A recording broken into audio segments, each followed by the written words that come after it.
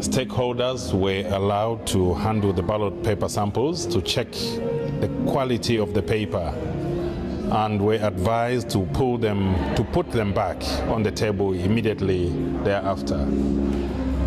All other stakeholders returned the samples, while Dr. Ngoma did not do so until the tour guide retrieved the ballot paper sample from him.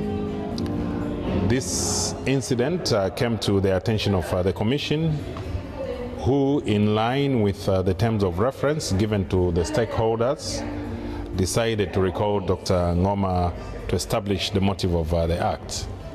However, after further questioning of Dr. Ngoma and upon his representation that there was no ill intention on his part, the Commission has since rescinded its decision and requested Dr. Ngoma to submit a written statement.